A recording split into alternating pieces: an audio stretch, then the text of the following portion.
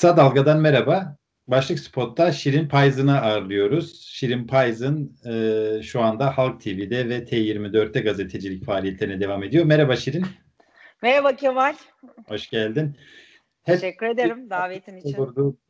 Hep sen sorardın. Biz yanıtlardık. Şimdi ben soran konumundayım. Umarım senin kadar ustalıkla beceririm. Estağfurullah. Ben hala seni konuk olarak almayı çok seviyorum ama arada bir değişiklik olunca da fena olmuyormuş. Evet. Şimdi Şirin, başlık spotun ruhu gereği çok geriye gidelim. Senin gazetecilik macerana başla. Aslında ondan önce eğitim hayatına Wikipedia'nın bilgilerine göre biraz böyle karışık diyelim. Yani Ankara'da başlamışsın, İstanbul var, New York var, sonra tekrar bir Ankara var.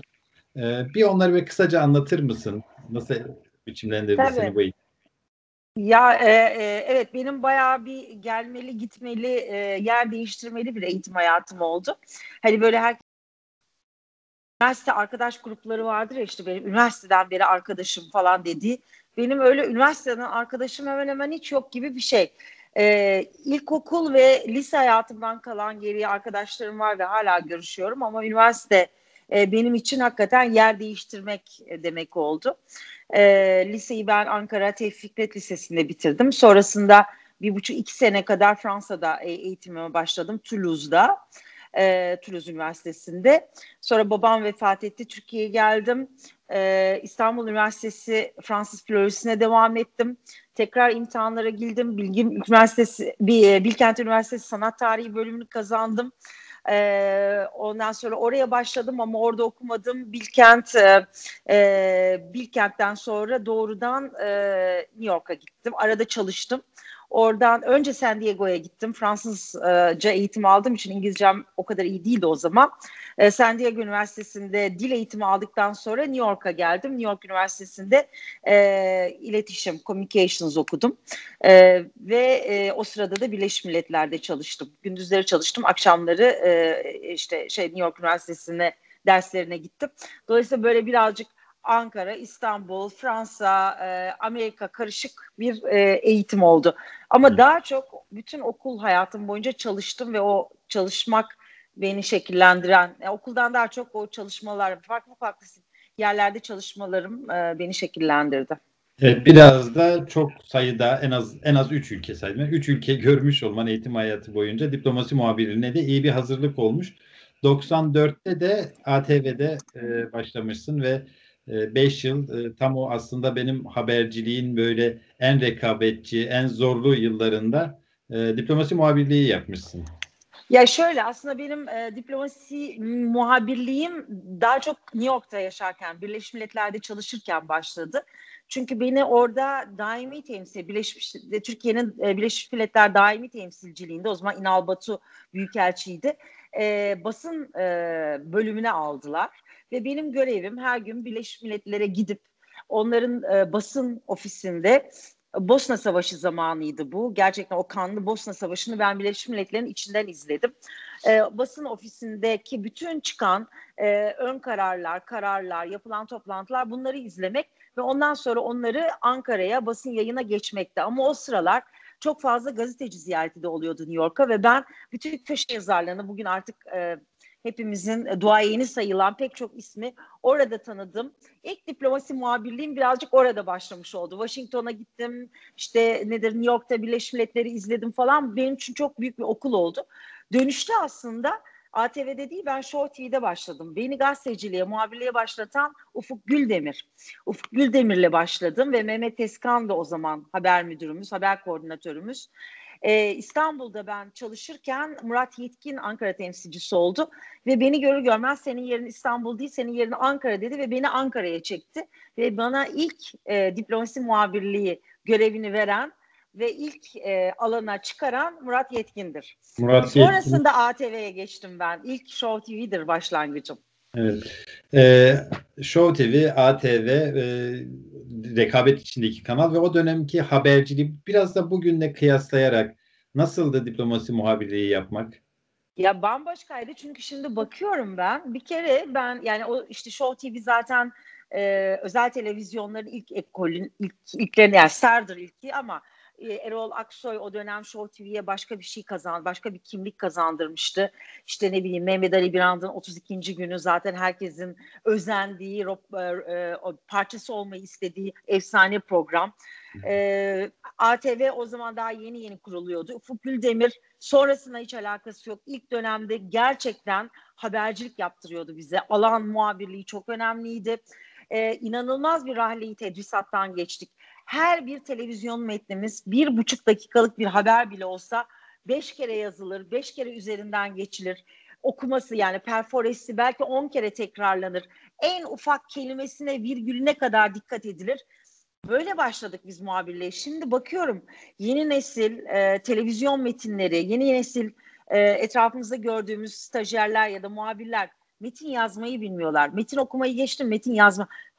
Televizyon haberciliğinin en temeli olan haber, yani ekrana verilecek olan metinleri yazmaktan acizler. Oysa biz bu konuda çok çok titiz bir eğitimden geçtik. Alan muhabirliği çok önemliydi. Hepimiz yani muhabirliğin hakikaten her alanında diplomasi muhabiri olmadan önce ben cenaze muhabirliği yaptım, polis muhabirliği yaptım, çarşı pazar gezdim, ekonomi muhabirliği yaptım, adliye olaylarına da gittim. Ya diplomasiye gelene kadar beni her alanda kullandılar da ondan sonra diplomasiye geçtim. Peki Şimdi bu maalesef uzmanlaşma diye bir şey. evet, bir parantez açıp cenaze muhabirliğini soracağım. Sonra devam edeceğim. Çünkü dinleyiciler bilmeyebilir. Evet Cenaze muhabirliği. şöyle cenaze muhabirliği o dönem yani benim tam Show TV'ye başladığım zaman ardı ardına pek çok enteresan olay gelmişti. Bunlardan birisi Erol Evcil olayı. Ondan sonra Dündar Kılıç'ın vurulması. Bugünlerde çok konuştuğumuz Alaaddin Çakıcı'nın eşi Uğur Çakıcı'yı, karısı Uğur Çakıcı'yı Uludağ'da çocuğunun gözü önünde vurması. Bir takım mafya devlet ilişkileri ve bunlardan kaynaklanan ve böyle izlenmesi gereken önemli cenaze, hastane gibi işler. Şimdi evet seyirciler diyebilirler bu ne iş diye. Mesela Ufuk Güldemir beni oralara gönderiyordu. Ben günlerce Dündar Kılıç hastanede yatarken orada muhabirlik yaptım.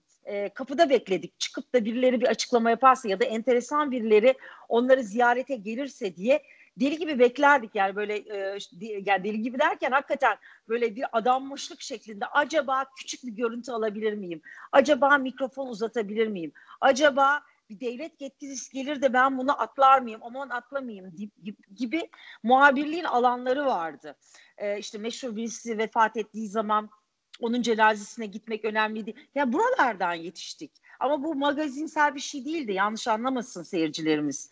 Bu hep yani o sırada bir açıklama olur mu? Küçük bir unsur gözümüze çarpar mı? Oradan bir bağlantı yakalanabilir mi? Bunun peşindeydik. Yoksa hani cenazelere meşhurlar katılmış orada ne yapmış değildi.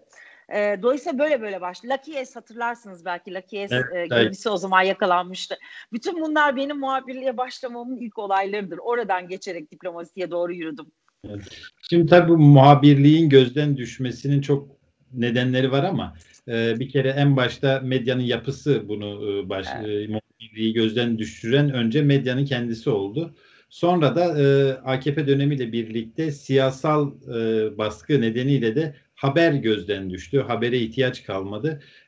Tabii şimdi düşünüyorum o 18 yıldır AKP iktidarda hani yaşı 25-30 olanlar hakikaten 90'lı yılların yani önceki Türkiye'nin medyasından bir haberdiler. Hep böyle bir işte belki 28 Şubat ve devlet baskısıyla anılıyor. Evet bunlar vardı ama aynı zamanda farklı biçimde bir haber yarışı vardı. Sen nasıl değerlendirirsin bilmiyorum ama şöyle görüyorum ben. Şimdi çok yekpare, çok partizan bir medya ortamı var. O zaman evet yine medya üzerinde etki etmek isteyen çeşitli güç odakları vardı. Asker başta bunu yapmak istiyordu, hükümetler yapmak istiyordu, etki etmek istiyorlardı ama güç tek kişide ya da tek bir odakta toplanmadığı için çok çeşitli alanlar, çok çeşitli kanallar bulup tırnak içinde olabildiğince özgür habercilik böyle deyince tabii önceki medya özgürdü demiyorum ama olabildiğince ya da şimdiye göre çok daha fazla özgür alanlarımız vardı değil mi?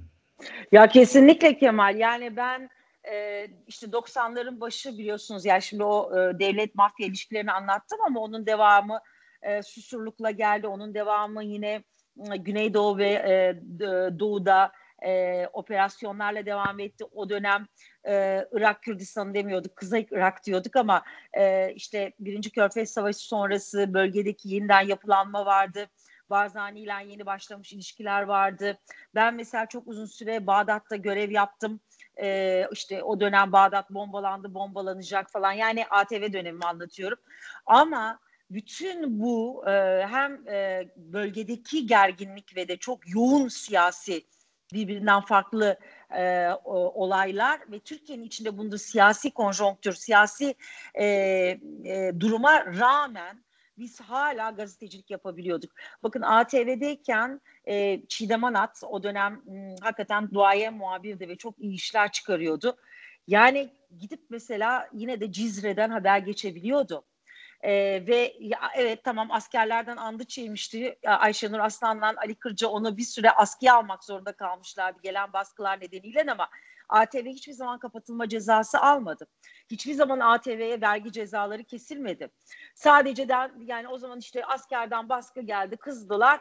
İşte tamam Çiğdem'i birazcık dinlendirelim ama 3 gün sonra Çiğdem Anat ya da bir başkası Gürkan Zengin alana çıkabiliyorlardı. Keza 32. gün 12 Eylül darbesi sonrası oluşmuş bir programdır. Evet tamam eksikliklerini Mehmet Ali Birant'tan ilgili belki yani işte şimdi tartışılabilir noktalar var ama sonuçta bence Türkiye'nin yetiştirdiği en önemli muhabirlerden biriydi Mehmet Ali Birant. Ömrünün son dakikasına kadar da muhabirliğinden vazgeçmedi ve 32. gün gibi bir program yapılabiliyordu. Bakın bugün biz bir Avrupalı bıraktım, Suriyeli bıraktım, Iraklı bıraktım, Rus bıraktım, Azeri bıraktım, Ermeni o tarafı bıraktım. Herhangi bir Avrupa Birliği üyesi ülkenin lideriyle röportaj yayınlayamıyoruz, yapamıyoruz. Ben bugün Avrupa Birliği'nin Türkiye raportörünü yayına çıkarsam yani trollerin ve de hükümetin nasıl bir kampanya başlatacağını zannediyorum hepimiz tahmin edebiliriz. Düşün yani 32. gün askeri rejim döneminde bile yaptığı röportajları koyalım. Bizim 90'lı yıllarda yaptığımız röportajları koyalım. Şu anda basit bir Avrupa Birliği röportajı yapamıyoruz. Yani bir Fransa'nın liderini çıkartıp konuşmak, Macron'la mesela röportaj yayınlayamayacak durumdayız. İnanabiliyor musun? Evet. Yani nereden nereye geldik? Dolayısıyla Evet ama doğru. şunu da söyleyelim. Şimdi tabii bu vurguları yaparken bazı şeyleri atlamamak üzere bunu söylüyorum. Ama tabular vardı 90'lı yıllarda da. Kürt sorunu Kesinlikle. Çok. Kürt sorunu tabuların başındaydı ve çokça insan hakkı ihlalleri işleniyordu. Herkesin bildiği işte mesela Hizbullah'ı bütün gazeteciler biliyordu ama Evet. yazılamıyordu. Susurluğa kadar yazılamadı. Faili meçhul cinayetlerin arkasında bir derin devlet yapılanması olduğu biline biline özellikle büyük televizyonlar, büyük gazeteler bu işe Susurluk'ta ancak devletin bir kısmı da bu tasfiyenin arkasında olduğunu görünce girdiler. Bütün bunları altını çizmek lazım. Hani o dönem bir özgürlük Tabii vardı. tabii. Hayır, Ama, hayır kesinlikle öyle ama çok söylemiyorum. önemli bir farklılık da vardı. Yani çok çok önemli bir farklılık da vardı. Senin bahsettiğin şeyler bu farklılığı işaret ediyor zaten. Yani kesinlikle çok haklısın. Ben zaten bunu söylerken hani 90'lar şahaneydi de bugünkü o dönem hani o dönemi en karanlık 12 Eylül'den itibaren bakacak olursak Türkiye'nin içinden geçtiği çok karanlık dönemlerden biriydi. 70'ler ve devamında 80'ler sonrasında 90'lar.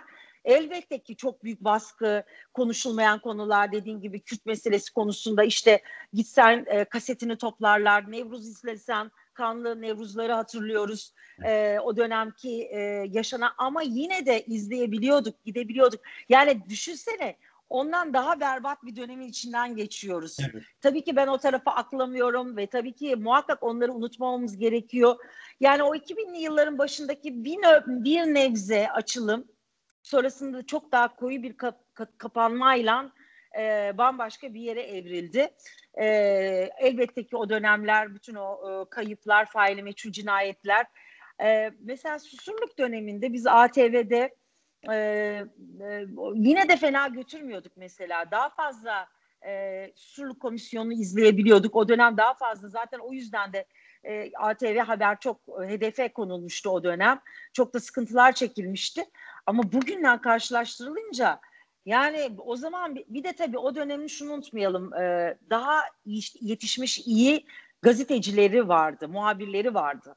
Yani uzmanlık alanı olan gazete. Şimdi baktığın zaman zaten olmasına imkan yok. Paraşütle tepeden inmiş bir takım gazeteci bile olmayan insanlar köşe yazıyorlar ya da televizyon ekranlarındalar. Onlardan zaten bir gazetecilik beklemiyoruz ki biz. Geriye araştırma yapacak kim kalıyor? İşte sizin jenerasyonunuzdan geriye kalan 3-5 kişi. Bizler de ekran yüzleri olarak birazcık sizleri ekrana taşıyarak bu süreci devam ettirmeye çalışıyoruz. Hem durum değişti, hem içerik değişti, hem baskının türü değişti ama hem de gazetecilik değişti. Gazetecilik yapmaya çalışanlar değişti. Peki ben bir de şey merak ederim hep. Diplomasi muhabirliği gazeteciler içerisinde de böyle ayrı bir alandır. Hani yabancı dil bilirler, büyükelçilerle, yabancı devlet adamlarıyla, insanlarıyla konuşurlar vesaire. Dolayısıyla hep böyle bir hatta esprisi boldur biliyorsun. Monşerler Evet. denir. Ve ama diplomasi muhabirliğine yönelik çok da böyle bir farklı da bir yönelim olduğunu da biliyorum. Yani çünkü doğrudan devlet meseleleriyle ilgilisiniz. O dönemde nasıl ilişkiyordu devletle medya ilişkileri? Yani örneğin şunu yazma ya da şu konuya girmeyelim ya da briefingde verilenlerle sınırlı kal gibi böyle kısıtlayıcı şeyler var mı ya da ne kadar vardı?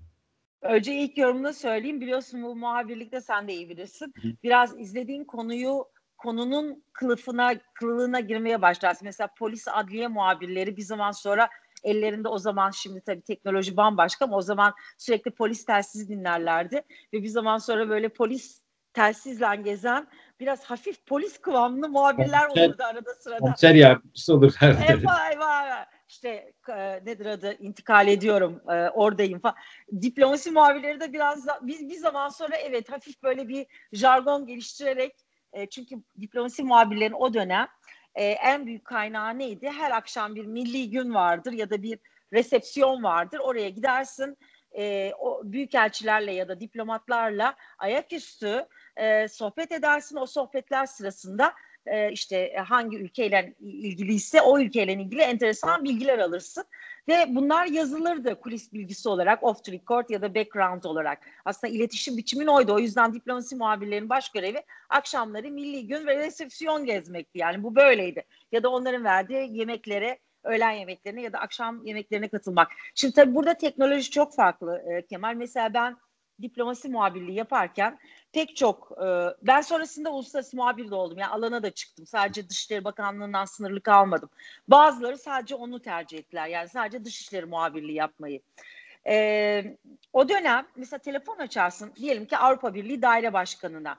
Ya telefonda off the record bilgi alabilirdik. Çünkü telefon dinlenmesi diye bir şey yoktu. Daha doğrusu şöyle bir durum vardı. Yani tabii ki o dönemde de muhakkak devletin dengeleri ya da konuşulamayan şeyler olabilirdi ama bilgi vermek, gazetecilere bilgi aktarmak diye bir şey vardı. Yani diplomatlar açarlar derler ki ya bu ismini yazma ama şöyle şöyle bir şey oluyor. Sen de o muhakkak uyarsın yani off the record mudur, background mudur? Yani ismimi verme ama dışişleri kaynağı de ya da hiçbir şey deme, alınan bilgilere göre de. Bunlar çok katı kurallardı. Herkes buna uymaya çalışırdı ve bu önemliydi. Dolayısıyla biz mesela Dışişleri Sözcüsü diye bir yer vardı. O Dışişleri Sözcüsü her şeyden bağımsız olarak açıklamalar yapabilirdi. İktidardan farklı açıklamalar bile yapıyorlardı. Ecevit döneminde, daha önceki dönemlerde. Şimdi bunlar imkansız. Bu dönem herhangi bir diplomatın, herhangi bir büyükelçinin yani konuşmasına mümkünat yok, imkan yok. Konuşamazlar, korkarlar. Ya bu Fethullahçılığı yani bütün bu yaşadığımız işte o dönem telefon dinlemeler, illegal telefon dinlemeler, devlet içindeki bu farklı yapılanmalar sonrasında ortaya çıkan manzaradan sonra hiçbir devlet görevlisinin ekonomi muhabirleri için de böyle gazetecilerle bir bilgi alışverişi yapabildiğini, bir değerlendirme bile yapabildiğini zannetmiyorum. Aynısı yabancı kaynaklar için de geçerli. Yani bugün bir büyükelçiliğe gidiyorsun. 3 gün sonra kendini troller tarafından Alman ajanı olarak ilan edilmiş bulabiliyorsun. Oysa ki bir gazetecinin görevi o ülkede görev yapan büyük yabancı misyonlarla da ilişki geliştirmektir. Değil mi normal olarak yani Gazeteci Amerika bu konuda herkes ne diyor diye. yani. Bu Aynen. en temel gerçeği sürekli hatırlatma gereği duyuyoruz. Herkesle görüşür gazeteci. Yani Kandil'e de gider, efendim Büyükelçilik resepsiyonuna da gider. gazetecinin niteliği verdiği haber önemlidir. Ama artık bugün bu çok... Bak mesela bana hep laf ediyorlar işte o dönem çözüm sürecinde. Ya ben aynı şekilde herkesin yani Hamas terör örgütü olarak bilindiğinde Hamas'la da görüşmeye gittim. Gazze'de de görev yaptım. Filistin Kurtuluş Örgütü diye bilindiği dönemde de onun sonrasında tabii yaşım tam yetmiyor. O 70'li yılların 80'li yılların başında ama sonrasında da o zaman pek çok yasaklı isimle de konuştum. Bağdat'ta da görev yaptım. Hikmet Yar'a da gittim. Yani sonrasında lanetli ya da işte sakıncalı ya da asla diye Avrupalıların, Amerikalıların ya da Türkiye'nin ilan ettiği pek çok isimle görüştük. Sadece ben değil. Çünkü işimiz bu. Gerekirse herkesten konuşursun. Bu ne bir yani yandaşlıktır, ne bir taraf tutmadır. Gazetecinin görevi kamudan yana taraf tutmaktır. Kamuyu bilgilendirmektir.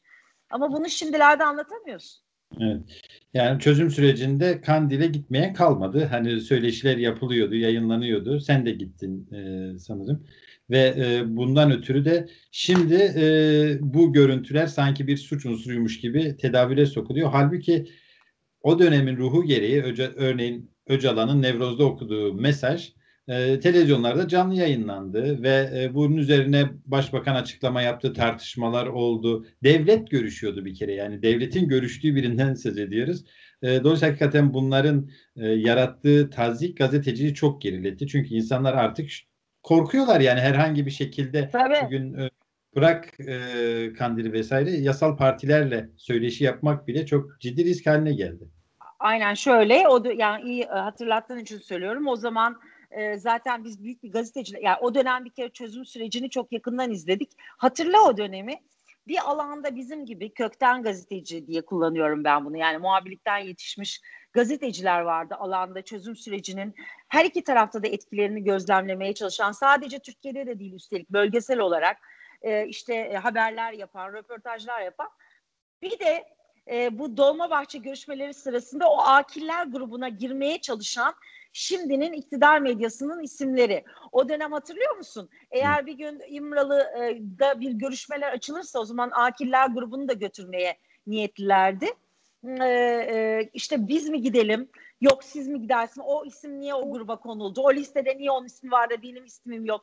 Bugün şimdi bizi böyle karalamaya çalışan ya da işte yok efendim terör örgütü yanlısı, yok bu röportajlar niye yaptı diye önümüze ısıtıp ısıtıp getirmeye çalışan isimlerin çoğu o İmralı'ya eğer gazeteciler götürülürse o listede ben olmalıyımın kavgasını yapıp hatta torpilini atan isimler.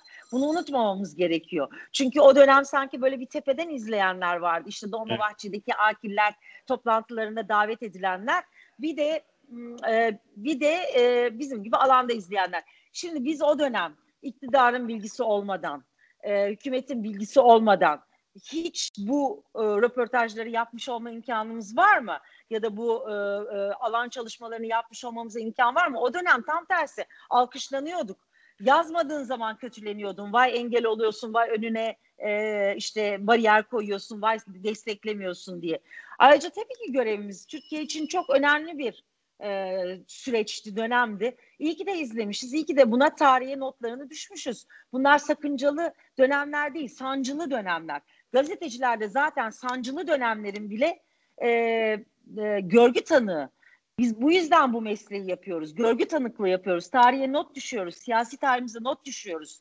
Bugün lanetleniyor olabilir bunu yazanlar ya da haber yapanlar ama ileride bir gün dönülüp senin, benim yaptığımız haberler, öbürünün yazdığı kitaplar, diğerinin röportajları bunlar geçmişe ışık tutacaklar.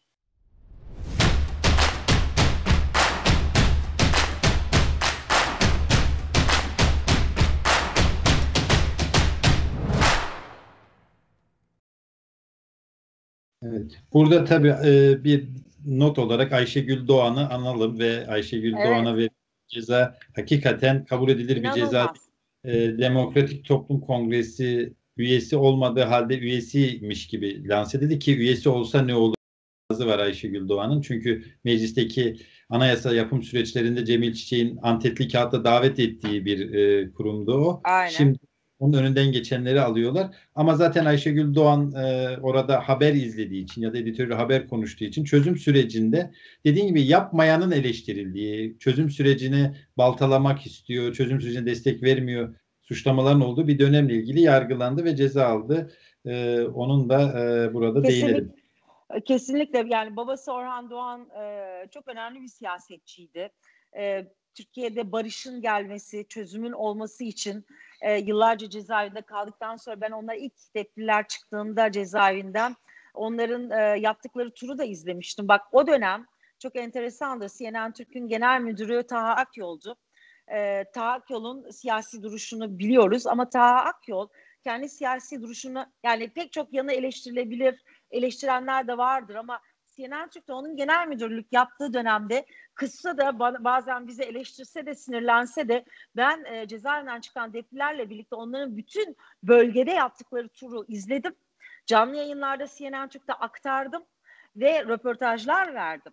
Yani düşünebiliyor musun? Şu anda ve bu çözüm süreci falan dönemi değil. Bu söylediğim benim işte ne zaman çıktılar? 2004. 2004, 2003-2004. Yani çözüm süreci daha başlamamıştı bile resmi olarak. O dönem şimdi yani o dönem yani hani biraz önce sordun ya muhabirlik dediğimiz şey bunlar bile ki o dönem içinde çok zorlanıyorduk. 1000 tane laf yiyorduk. Öyleydi böyleydi ama bir kere troller yoktu. Taha Bey de gayet profesyonel olarak bu konuda mesela önümüze engel çıkarmamıştı. Bu önemli bir nokta yani hani herkesi iki tarafıyla bakmak gerekiyor.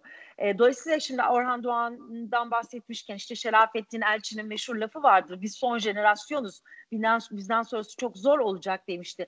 Orhan Doğan da o dönemin siyasetçilerinden, Kürt siyasetçilerinden bir tanesiydi. Kızı Ayşegül Doğan önemli bir gazetecidir. Ve bence gerçekten yani gazeteci olarak da her zaman çok iyi işler yaptı.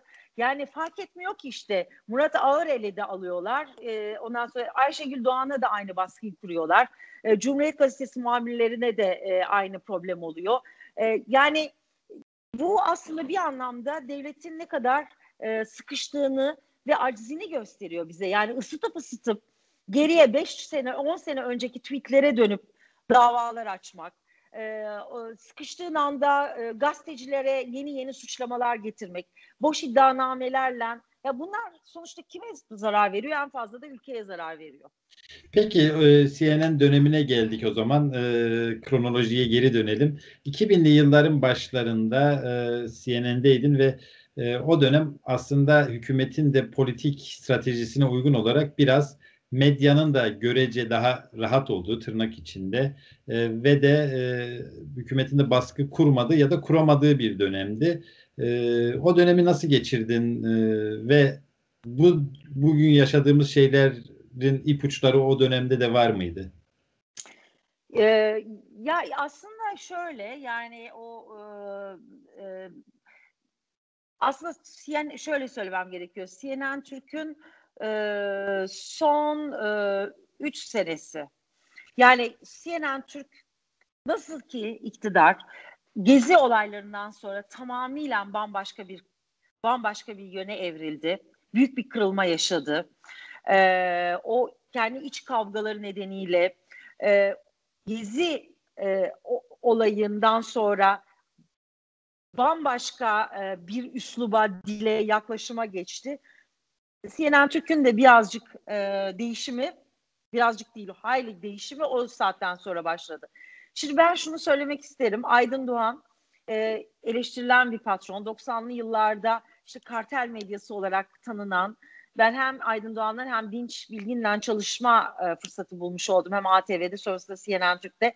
O dönemin işte hatırlayacaksınız ansiklopedi kavgaları, Sabah grubunun ve Doğan grubunun ya da Hürriyet'in kavgalarını o dönem patron olarak çok eleştirildiler. Özellikle Aydın Doğan'ın çok eleştirildiği bir dönemdi. Fakat CNN Türk'teyken biz yani kuruluşunu söylemiyorum ama son dönemlerinde Aydın Bey'e haksızlık etmek istemem. Aydın Bey hakikaten olabildiğince durmaya çalıştı. Yani ve çok yalnız da bırakıldığını düşünüyorum. Durmaya çalıştı. Arkamızda durmaya çalıştı. Tabii ki çok yanlışlar. Büyük trollerin laflarına, bir takım böyle ekranlardan tehdit eden isimlere, onların söylediklerine, kendilerine ün ve şöhret devşirmeye ve bunu da hakaret ederek, işte tutuklanacaksınız diyerek ya da işte böyle çok önemliymişler gibi kendilerini satmaya çalışanlara, onların laflarına bakılarak CNN Türk'ün yayın politikası belirlenmeye çalışıldı, pozisyon almaya çalışıldı. Bu da CNN Türk'ün aslında bitişi oldu.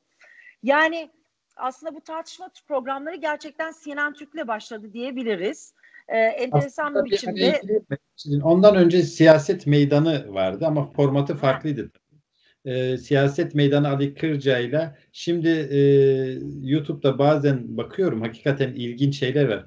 Yani şimdi asla kurulmaz o meydan. Yani işte Tabii, her kesimden insan var ve çok radikal, şimdi siyasetçilerin bile söylemeye korktuğu Kürt meselesi üzerine vesaire tabii. ciddi tartışmalar dönüyordu. Hani ama sonra bu iş biraz tartışma programlarına evrildi. Şöyle aslında Kemal, enteresan, bak işte demin ilk başta söylemeye çalıştığım oydu. 90'lı yıllar şahane miydi? Değildi ama yine de siyaset meydanı yapabiliyordun, dediğin doğru. Daha geçen gün Ali Kırca'yla telefonda konuştum. Uzun uzun siyaset meydanının biraz formatı üzerine de konuştuk. Ali abi de dedi yani artık ben bugün bu programın asla yapılabileceğini düşünmüyorum. O yüzden siyaset meydanı gerçekten bir klasik olarak rafa kaldırılmış ve orada da kalacak. Bir daha onun üzerine başka türlüsünü yapabilecek bir en azından şimdilik bir yayın kuruluşu olduğunu zannetmiyorum dedi. Çok doğru. Düşünün ki tam tersi olması gerek. Bahsettiğimiz 96-99 yılları. O şöyle, siyaset meydanından o zamanlar tabii aralarında rekabet de var. Ali Kırca ile Mehmet Ali Birant. Mehmet Ali Birant 32. günü bir dönem yine aynı şekilde aynı tip bir formata dönüştürmüştü. Artık böyle tam 32. gün alandan dosyalar yapmıyordu. Sonra CNN Türk'ü kuran Mehmet Ali Birant'tır. CNN Türk'te ben ana haber bülteni sunarken Ahmet Hakan geldi. Ahmet Hakan da böyle tarafsız bölgeyi ilk önce daha teke tek programlar gibi yapıyordu. Böyle soru cevap falan gibi yapıyordu. Sonra beni ana haberden almak istediler ve Mehmet Ali Birant bana dedi ki ya dedi, ben dedi senin dedi bir tartışma programı yapmanı istiyorum. Ve böyle de değişik insanları çıkar dedi. Ben ilk önce çok büyük tepki göstermişim. Çünkü beni böyle sanki kızar çekiyorlar gibi algılamıştım ve hakikaten Mehmet Ali Birant'a çok çok söylendim. İşte sen beni ana haberden alıyorsun, nasıl alırsın? Çünkü o ana haberi gelene kadar da ben her türlü şeyde çalıştım. Gece haberi yaptım, sabah haberi yaptım. Her türlü ya hafta sonu haberi yaptım falan. Hani önemli bir şey ana haber. Ama haber kanallarında da o dönem ana haberler o kadar seyredilmiyordu. Bak dedi, bu senin dedi çok önemli, kariyerinden önemli bir şey olacak dedi ve çok takdir edeceksin dedi. Ve ben o şekilde tartışma programına başladım. O zaman daha haber kanallarında doğru düz tartışma kanalı, tartışma programı falan yoktu. Sonra zaman içinde Ahmet Hakan da o teke tek programını tartışmaya döndürdü. Dolayısıyla pazartesi, çarşamba akşamları Ahmet Hakan, salı, perşembe günleri de ben ne oluyor yapmaya başladık. Ve gerçekten böyle başladı. Diğer kanallar sonrasında geldi. Zaten o dönem NTV pek basın kulübünü yapıyordu galiba. Çiğdem Ana NTV'ye geçmişti ama önce evet hayır yaptı. Sonra o kadınlarla bir şey yaptı. Yani ilk tartışma programı CNN Türk'te başlamıştır. Ve Mehmet Ali Birand'ın fikridir. Ne birazcık 32. gün, ne siyaset meydanı falan. Ama o dönem şöyle söyleyeyim, Balyoz ve Ergenekon'a kadar aslında biz pek çok konuyu konuşabiliyorduk. Yani ben Ermeni meselesindeki Ermenistan'la açılımı tartıştırdığımı biliyorum. Ee, yani 32 ne oluyor? Salih Müslüm'ü çıkardım ben. Selahattin Demirtaş'ı falan söylemiyorum zaten. Ne bileyim, kanlı bir Mayıs'ı bütün sol fraksiyonlarla hepsini bir araya toplayarak tartıştırdım. Kavga çıktı. Yani ne bileyim, bugün cezaevinde olan pek çok ismi rahatlıkla çıkarabiliyorduk. Gerek Ahmet Hakan gerekse ben. Sonra dediğim gibi çözüm süreci sırasında inanılmaz yayınlar yaptık. Yani bunların çoğuna sen de katıldın. Sonra ne olduysa oldu zaten, işte dediğim gibi Gezi'den sonra, Gezi kırılmadır, çok farklılaştı. Bugün artık tartışma programı falan yapılmıyor. Yani biz Halk TV'de biraz daha devam ettirmeye çalışıyoruz ama bizimki de bir tartışma programı değil. Çünkü biz de başka kanallarda çıkarılmayan isimleri çıkarmaya, olabildiğince tartışma değil de fikir ve konuşma programı yapmaya çalışıyoruz Emin ve Kadri ile. Haberciliğe önem vermeye çalışıyoruz. O yüzden yeni jenerasyon gazetecilerin ön plana çıkmasına çalışıyoruz ama bizimki de sonuçta bir tartışma programı değil. Çünkü karşında tartışabileceğin, aklı fikri yerinde kimse yok. İktidarın sözcüleri var. Şunu soracağım Şirin.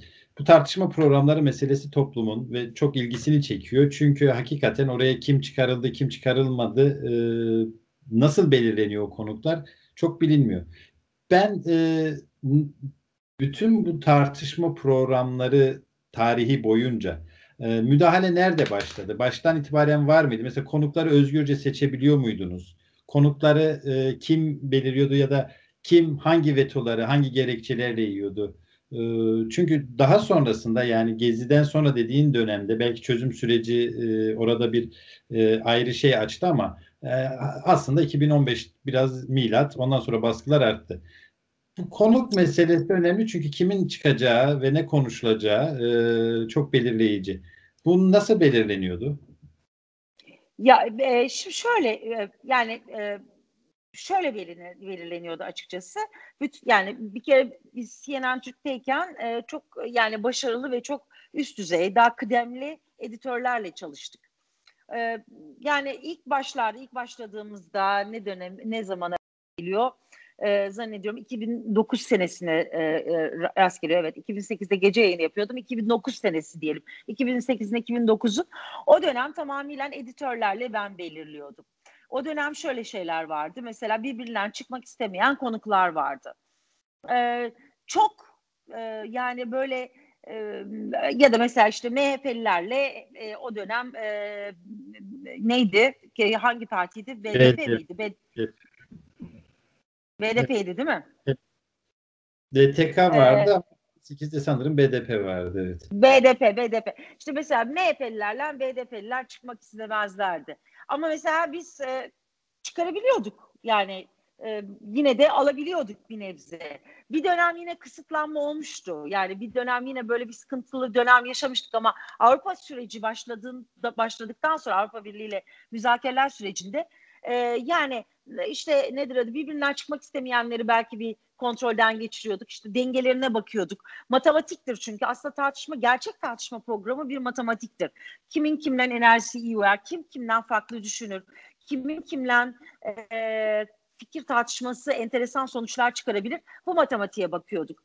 Sonra geldik Ergenekon balyoz dönemine. Orası işte çok sıkıntılı olmaya başladı. Çünkü o dönem aslında bugün FETÖ'cü ilan edilen ve cemaatin isimleri hükümet tarafından belirleniyordu. Yani o dönem hükümetle cemaat aynı oldukları için mesela bir takım hiç tanımadığımız avukatlar, savcılar, gazeteciler bazıları içinden diyorduk mesela Şirin hatırlıyor musun? Biz seninle Ankara'da ne beklerdik başbakanlığın önünde falan. Hayatımda ilk defa görüyorum. Hiç hatırlamıyorum bile öyle bir şey Ankara'da. Böyle yeni isimler meydana çıkmıştı. Peki kim onlar? Bir dakika şeyi merak ettim. O konuk listelerine nasıl giriyordu? Kanal yönetimi mi bunu söylüyordu? Bunları Hayır, alacaksın. kanal listelerine konuk listelerine kanal söylediği için değil. O dönem zaten bunların hepsi iktidarı yansıttığımızı düşündüğümüz gazetelerde köşe yazarlarıydılar. Star Anladım. gazetesinde yazıyor, Yeni Şafak'ta yazı yazıyor, Zaman'da yazı yazıyor. Yani Zaman mesela bize pek çıkmazdı açıkçası. En azından benim programa çok ama böyle yazı yazan insanlar vardı. Şimdi Ergenekon Balyoz dönemi mesela Ergenekon Balyoz döneminde muhakkak biz o dönemin avukatlarını mesela CNN Türk olarak bu dengeyi korumaya çok özen gösterdik Allah için. Yani burada Ferhat Boratav hakikaten çok deneyimli tecrübeli bir gazeteciydi. Gerek Tahakkül gerekse Mehmet Ali Birant o dönem hakikaten dengeyi gözetmeye çalıştık. Yani evet o dönem dediğim gibi yani o dönem hatırlayın ne deniyordu? Ya ayrımız gayrımız yok ki iktidar ve biz yani cemaat diye bir şey yok. Biziz yani biziz bu dönemde. Dolayısıyla o dönem yani öyle tepeden şunları çıkaracaksınız bunları çıkarmayacaksınız gibi değil. Dengeyi doğru kurun şeklinde ilerliyorduk. Ama sonrasında yani 17-20 neydi? Daha 17. çok gezi olarak Hı. Pardon. 17-25 ve Gezi. 2013'te ikisi de. 17-25 evet 2017. Ondan sonra işte olaylar değişmeye başladı. Çünkü zaten cemaatle ilk kavgaların filiz vermeye başladı ve bizim bunu okumaya, görmeye başladığımız dönemlerde evet o zaman işte artık yavaş yavaş ya acaba bu isimler o zaman işte kontrol daha fazla tabii ki CNN Türk yönetimine geçmeye başladı. Bizlerden biraz daha farklı olarak. Ama yine de söyleyeyim Kemal, biz yine de çok uzun bir süre dengeyi gözeterek götürmeye çalıştık açıkçası. Yani dengeyi gözeterek derken mesela ben uzun bir süre Selahattin Demirtaş'ı yayınlarıma alabildim. Bugün ondan sonraki dönemde yasaklanan birçok ismi ya da yasaklanan derken almayalım denilen birçok gazeteciyi, akademisyeni ismi farklı formatlarda alabildim dediğim gibi. Ama yani son 2 sene, 3 sene son 3 sene yani 2015'ten sonrası hemen hemen yani imkansız hale geldi. Çünkü toplam 5 tane isim vardı ve sadece o 5 ismin etrafında dönebiliyorduk. Ya evet. ben şimdi O çok dönem merak Şirin. Oraya programlara katılan biri olarak da. Yani kanal yönetimi şunu mu diyordu? İşte Kemal'i, Ahmet'i, Mehmet'i çağırmayacaksınız. Yani böyle bir liste mi vardı? Çağrılmayacaklar listesi mi vardı acaba? Ya da her programı denetlemiyorlardır belki ama ya da denetliyorlar vardı mıydı? tabii. Yo her programda tabii. Yani belli bir liste vardı evet. Yalan söylemeyeyim şimdi. Vardı tabii ki. Yani dönem dönem Kimler ya var bu size de hatırladın? ya Ya ben var şimdi diye. Onu onu biliyorum. yani öyle isim sayarsam kamuoyunda bence onlar hakkında da iyi bir şey yapmış olmayız ama sen de biliyorsun ki vardı. Yani bir dönem Kürt bir dönem işte Kürt çözüm süreciyle ilgili yazan, Kürtlerle ilgili yazan ya da kendisi Kürt olan gazetecileri almayalım deniyordu. Ondan sonra bir dönem işte efendim bunlar artık herhalde cemaatçi bunları almayalım da bunlar artık iktidar kanadına çıktı. Bir de bu arada tabii yani benim kendi almak istemediğim isimler olmaya başladı. Yani ben bu adamlarla artık yayın yapmak istemiyorum diye. Yani belli bir dönem çok büyük gerginlikler yaşadık. Hayır bunu alırsın, hayır ben bunu almak istemiyorum, hayır bunu koymayacağım yayına. Evet tabii ki kanal yönetim. Ama bir zaman sonra daha yani bir dönem editörler genel yayın yönetmeni editörlere liste veriyordu. Genel yönetmeninde de muhtemelen yönetimden yani CNN Türk'ün üst düzey yönetiminden ya da Doğan Medya Holding'in üst düzeyinden isimler geliyordu ama bir zaman sonra farkına vardık ki esas listeler Ankara temsilcilerinden geliyormuş. Ankara temsilcileri bence esas önemli olan olay bu. Esas bence konuşmamız gereken son dönem çünkü hakikaten son döneminde CNN Türk'ün şunu yaşadık biz.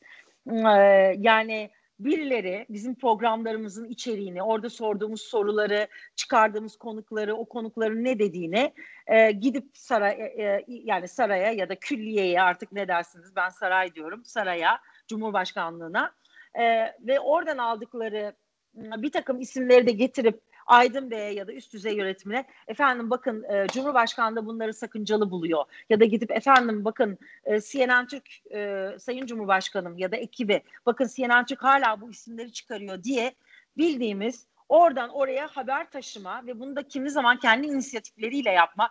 Yani şöyle bir hale gelmişti Kemal. Bunun üzerine bir neredeyse pazar kuruldu. Bir takım isimler tahmin edebilirsiniz kimler gidip Aydın Bey'e diyorlardı ki ya Cumhurbaşkanlığının nezdinde en çok ben kıymetliyim. Bakın benim sözümü çok dinliyorlar. Siz o yüzden ya varsa sizin bütün işlerinizi halledebilirim. Ben oraya yani buranın temsilcisi olarak neyin ne olduğunu götürebiliyorum. Tam tersi öbür tarafa da gidip saraya gidip ya da Cumhurbaşkanlığına gidip bakın Aydın Bey ya da işte kanalın üst düzey yönetimi en çok bana güveniyor. Varsa söyleyecek bir şeyiniz bakın bana güvenin. Ya bunun üzerinden kocaman bir pazar kuruldu. Peki Ankara temsilcileri dedin ama o dönem Ankara temsilcisi CNN'in Hande Fırat'tı. Artık valla işte o dönemi araştırın. Sonrasındaki isimler, onun öncesindeki isimler bunları biliyoruz. Gezi döneminde attığımız tweetler konusunda efendim bize sorulmadan tweet atılacak demeler, şikayet edilmelerimiz, ondan sonra bizim programa dediğim gibi çıkarılan konuklara müdahaleler. açıp İstanbul'a bu konunun çıkarılmasını Genelkurmay istemiyor, yok saray istemiyor, yok o istemiyor, bu istemiyor diye müdahale etmeler. İşin komiği bunların ciddiye alınmasıydı. Ya bunlar ciddiye alındı, onu söylemeye çalışıyorum. Sadece o değil. Mesela şöyle şeyler program oluyordu. İşte bir tane, iki tane tip Doğan Medya'dan zamanında kovulmuşlar. Sonrasında iktidarı savunur gibi durumdalar. Her gün çıkıyorlar. Yarın bu da tutuklanacak. Öbür gün bu da tutuklanacak. Daha öbürsü gün bu işte atılacak Doğan Medya'dan. Bak Aydın Doğan buna atmazsan senin de durumun kötü olur diyen isimler kale alındı. Biz bunu çok söyledik zamanında. Hem yönetime hem Aydın Bey'in kendisine açıkçası. O tiplerin Bunlara söylediği sonra oluyordu bazen yani. Olmuyor değildi ama yani hayır isimler ama şunlar niye? tutuklanacak dedikten sonra tutuklanıyorlardı. Evet, bir dönem o tarafçılar dönemi. O dönem çok tutuklanıyorlar ya da Yok tarafta da onda da yani yargımış. Cem Sonra diğer Küçük Cem Küçük'ün işaret ettiği birçok Cumhuriyet Gazetesi soruşturmasından tut da bir sürü isme kadar Cem Küçük önceden ilan ediyordu. Yani mesele o zaman şöyle anlatabiliriz herhalde. Bir takım gazeteciler, bu Doğan grubunda da çalışan Ankara temsilcileri diye sen söyledin. Bunlar Saray'la Doğan grubu arasında bu liste işini yürütüyorlardı ve bazen de istismar ediyorlardı. Ama şu gerçek herhalde Saray'dan da bir liste veriliyordu bunlara. Ama onlar kişisel bir takım durumlarını da bu listelere etki edebiliyorlar. yani ya şimdi kendinizi öyle pozisyona koyduğunuz zaman yani öyle bir gazeteciliğinizi böyle tarif ettiğiniz zaman yani ben hem sarayın hem patronun ilişkilerini kuran insanlarım dediğiniz zaman artık kim o listeleri yazıyor? O listeler kimin elinden geçiyor? Hangi birbirine içine geçmiş halkalar var? O halkalar birbirinden haberdar mı? Hangi halkanın adamı öbür halkanın söylediği adama karşı bir de böyle şeyler yaşanıyordu. Mesela yani ya bütün AK Parti içinden herkes sadece berbat ve ya mesela biraz daha bir nebze daha hükümetin içindeki ya da iktidarın içindeki o dönem daha başkanlık sistemi geçmemişti. Hükümet diyebilirim. Hükümetin içindeki bir iki daha aklı başında insanı çıkartıyordun. Saraya yakın başka bir halkanın içindeki adamlar vay bunlar niye konuştular diye kendi aralarındaki klanlar savaşına da tutuşuyorlardı. Çok acayip bir durum. Yani orada sadece basın içindeki savaş yok. Bir de orada yaşanan, hükümet iktidar cephesinde yaşanan iç savaşlar var. Ve o dönem onun içinden de çıkan listeler, işte o isim olmasın, bu isim niye CNN Türk'e çıktı, bu niye çıkarılmadı, vay o niye konuştu, konuşamaz. Bütün bunları yaşadık. Dediğin doğru. Hedef gösterilen pek çok isim evet içeri alındı. Evet birçok isim aslında operasyonel olarak görev yaptılar. Onlar böyle kullanıldı. Hem cemaat tarafından hem iktidar tarafından o dönem. Ama sonrasında da bütün bu insanlar bu devşirdikleri gücü kendi medyalarını yaratmak ya da kendi güçlerini yaratmak için de aslında gerçek sahip oldukları güçten daha fazlasını varmış gibi gösterdiler. Ve benim üzüldüğüm koca koca medya grupları bir araya gelseler ne kadar önemli bir güç. Yani bunu şöyle kullanıyorum. Hastalıklı medyanın gücü olarak kullanmayalım. Manşetlerle iktidar düşünen, iktidar değiştiren o anlamda söylemiyorum. Ama Ama dördüncü gazetecilerin kuvvet olarak evet kullanıyorsun. ama Yani, yani şöyle kullanıyorum. Yani sonuçta basının özgürlüğünü korumak yine gazetecilere düşüyor. Bu konuda hakikaten basının çok büyük suçu var. Köşe yazarlarının sendikalı olunmamasının, ondan sonra işte bu sarı basın kartı inisiyatifinin şeye bırakılması, hükümete, iktidara, basın yayına bırakılması, bunun için mücadele edilmemesi, köşe yazarlarının uçaklara binip buradan muhabirlik kurumunu öldürmeleri, iktidarın sadece AK Parti döneminde değil, daha önce de Çillerin uçağına binenler, Mesut Yılmaz'ın uçağına binerler. Şimdi onlar da daha farklı bir durumda değillerdi yani o dönemi de hatırlayalım. İşte geceliğin beni bakan aradı ve dedi ki falan yani hani vardı ya o dönemleri yani onlar zaten bu dönemin birazcık da altyapısı oldu. Ama ne olursa olsun sonuçta gazeteciler bir demokrasi için çok önemli. Ya o gücü sağlayamamış olmak ve işin kötüsü bütün grupların yani çok klasik olacak ama herkesin işte çıkarı var. Kiminin enerji yatırımı, öbürünün banka yatırımı, daha öbürünün maden işi, öbürsünün restoranları falan derken ne oldu? Sonuçta bu 3-5 tane kendinden de biraz menkul adamın o seni batıracağız, sana öyle olacağız, böyle yapacağız laflarıyla iyice savrulduk gittik. O noktadan sonra liste savaşlarından da ben yani en son şunu yaşadığımı biliyorum. Aydın Bey bir gün beni çağırdı ve şunu söyledi. birileri benim bir dönem bir noktadan şunu söyleyeyim. Benim HDP'lileri çıkarmamı kesinlikle yasaklamışlardı. Ben de bunu bir kere hatta yayında söyledim. Sonra trollerin nedir adı hücumuna uğradım tabii ki. Hakikaten HDP'lileri yasakladılar. Ne zaman yasakladılar? Selahattin Demirtaş seni başkan yaptırmayacağız dedikleri gün itibarıyla CNN Türkiye HDP'yi ve de Selahattin Demirtaş'ı çıkaramamaya başladık. Bakın bunun mücadelesini ben çok verdim. O dönemdeki Barış Tünay, genel müdürümüz hakikaten çok verdi. Editörlerimiz çok verdi. Aydın Bey de açıkçası şöyle diyordu. Tamam, evet büyük haksızlık çıkaralım. Aydın Bey ama yaptırtmıyorlardı. Ankara'dan birileri ne zaman ki biz böyle ya tamam artık bu saçma yasakları bir vergi borcu şeyi var. Teröre destek vermekle hemen anında suçlanıyor. Ve işin komiği oradan birileri Aydın Bey'i arayıp diyor ki aman Aydın Bey sakın ha böyle bir şey yaptırtmayın. Bu solcular işte bunlar sizi batıracaklar.